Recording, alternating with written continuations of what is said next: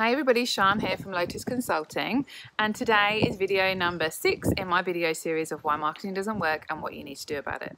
And this is probably the biggest topic because this single topic is why marketing is starting to not work well for anybody. Whether you are Vodafone or you are a mid-sized business or you're a small business like you that's turning over between $100,000 and $1 million, this one reason is why marketing is starting to not work. And that is because too many businesses are using push marketing instead of what we call pull marketing. Now, let me explain that a little bit because it won't make any sense and I hate using jargon. So push marketing is where you push your message out to people in the hope that someone out there is ready to hear your message and buy. So this is advertising, it's TV, it's radio, it's cold calling, it's email blasts out to cold audiences, it's Facebook advertising to cold audiences where you just try and get people to buy. That's all push marketing and it doesn't work anymore.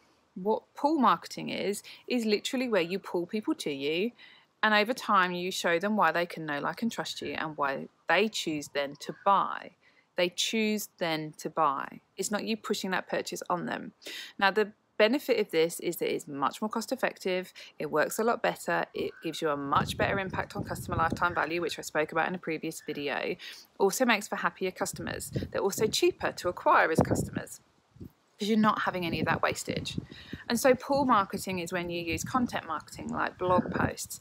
It's when you provide lead magnets through advertising, so through Google AdWords, it's search engine optimization where you put content out and you pull the people in who are naturally searching for you and they're in a buying journey. So if you're using push marketing instead of pull marketing, it's not going to work anymore. For all the reasons we've talked about in the other videos, not going to be doing enough of it, but it also simply is not working anymore across the board. So people are having to invest a lot more money to get worse results than they ever have in the past. And it's because everybody's moving towards needing this pull type of marketing to purchase. We don't want to be sold to, and we're getting much more sophisticated as consumers, but we are happy to buy. And so that's the key differentiation, I would say, between push and pull marketing. Push marketing is about selling, pull marketing is about allowing people to buy and choosing you.